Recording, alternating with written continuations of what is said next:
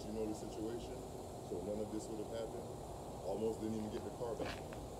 I never said you were telling me a lie. Okay. Letting you know, bro. It's like, you made it uncomfortable for me and my family to live here. I called the police on you, bro. And, You're allowed. I'm about to, I'm just letting you know. Like, I'm about to put a restraining order on you, bro, so you don't come close to me and my family, because I'm feeling unsafe. You feel me? I'm sorry you feel that way. You feel me? So, and once I get in contact with Diego or whatever his name is, I'll let him know too. You feel me? I already called the police and did all that stuff, go fill out a report and everything. You feel me? But see, you're going all crazy, and I'm just doing my job. Bro, I'm a security guard just like you. You're not doing your job. You're not a security guard just like me though, because I'm not like you. this is only a part-time job for me. It's okay. I make a lot more money doing my other job. I've been doing this for a long time, my guy. A long time. You feel me? I played football before this. Did it for 7 years. So then you know it's just a job, man. Yes, but bro, I tried to approach you nicely and tell you who I am, and you took it left field, bro. You got my brother's car towed, and we almost didn't get it back because we just sent off because I was trying to explain to you my situation and everything, and we just did the registration, so it didn't even come in the mail yet because of COVID-19. So when we got there, there was no registration to get the car. Dude, we had to look for the title. You know when we found it? 7 in the morning. When you saw me out there, I just got home from work. You made me not go to sleep until 7 in the morning. Then I had to be back to work at 2 p.m. I work 20-hour days. Trust me. But I chose not to do that. I didn't want to be up, bro. You know what I mean?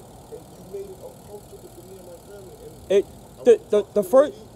went to talk to the lady about you in the office. The first time we spoke, how many times did I try to explain the rules to you? And you you cut me off, and you said, "I know the rules. I know the rules."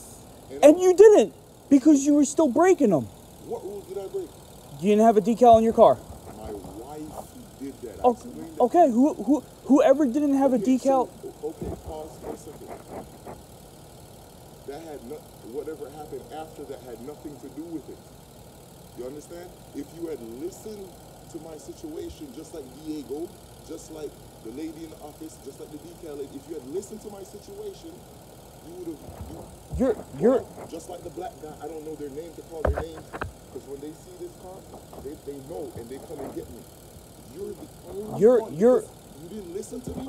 You're the only one that's doing this to me because you didn't know my situation, because you didn't want to hear me out. And I was trying to tell you that time, but you kept on cutting me off. Your life. You kept trying to tell me about rules that I was telling you that I know about. Yes, your life situation doesn't matter to me.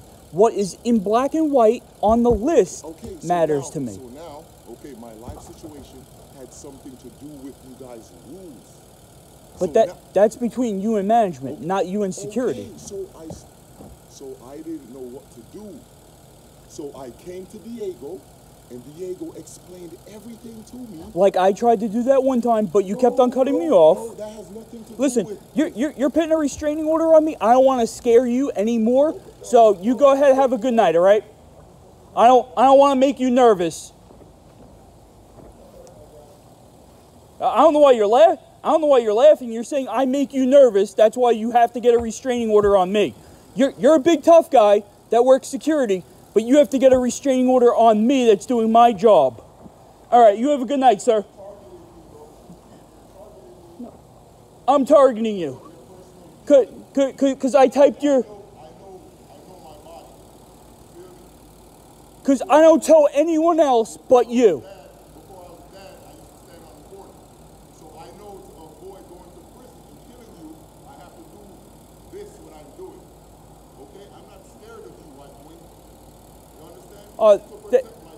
There you go with the language again, with the racial slurs.